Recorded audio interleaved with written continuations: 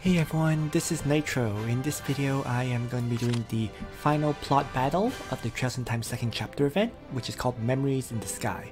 So let's just jump in and get started. So for this particular battle, all you have to do is, let me just skip all this chatter first. You have 6 heroes, and you need to get every single hero into one of those portals. So I'm just going to get started to show where those time rifts or portals are.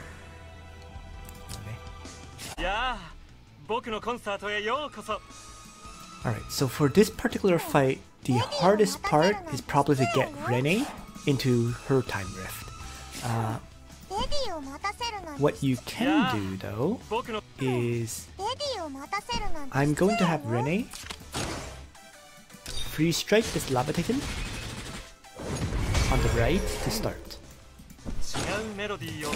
And I'm going to send Olivier north. So he's heading towards that northern one. And then Leonhard is going to just literally teleport himself into one of the rifts. And there we go. That finishes off the first one. Going to have Joshua then. Phantom Raid. And get ready to get into the second rift.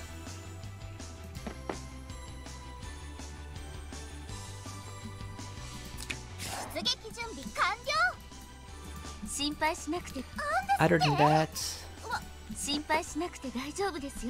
I think what I'm going to do here is have Chloe toss out her AoE attack to weaken these two. And I'm going to...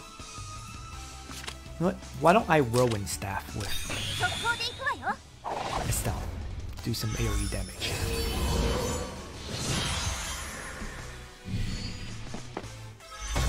Because I know I know the Orc Berserker will use Roar to remove the buffs on Estelle.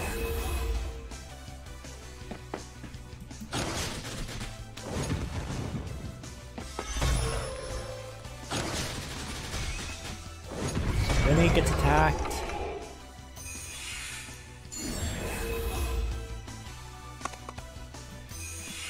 And Estelle and Chloe get attacked on their side. Quite a bit actually.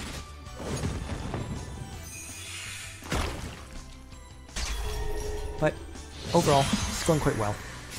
So, what's next is I'm going to aim up Olivier and have him move into his rift.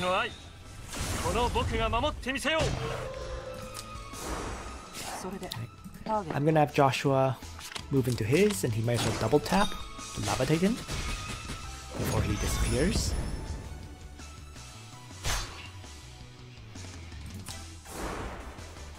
And Rene, of course, is going to move into hers. Might as well launch out a final fireball. And with that, there's just 2 rifts left. The 2 on the left. So what I'm going to do here is...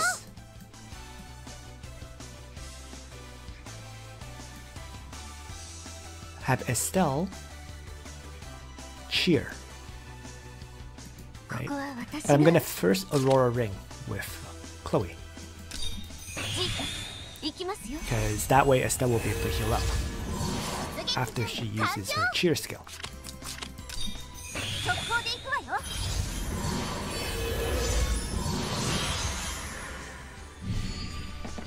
Some more enemies spawn.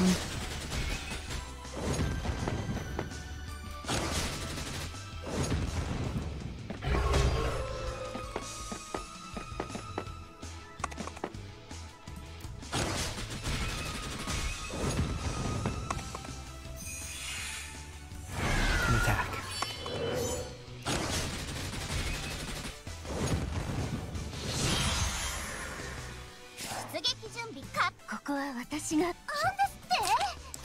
At this point, I'm going to have Estelle Phoenix Wave.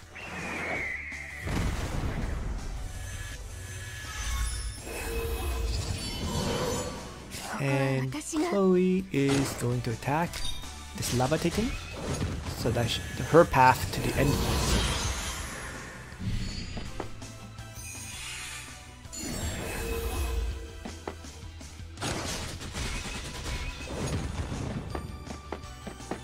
Alright.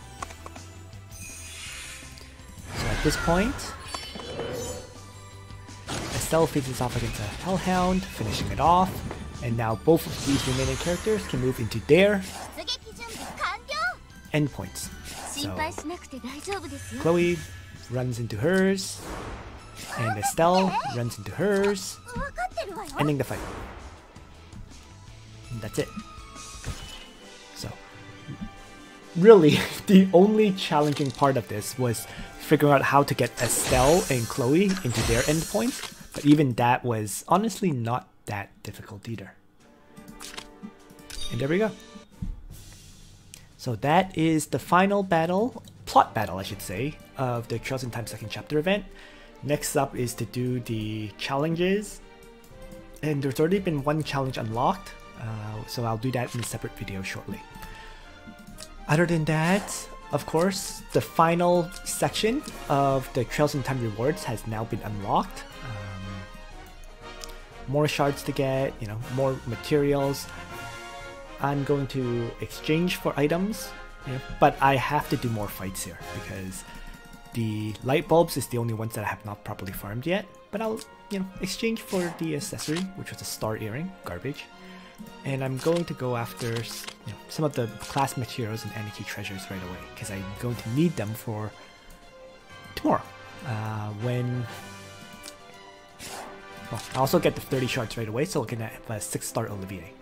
But I am going to have to farm this map a bit because I'm going to need the energy treasures and the level 55 class materials for the for tomorrow's release of Deedlit. And that's it. So thanks for watching everyone. I hope you found this video useful to you. And on that note, Nitro out.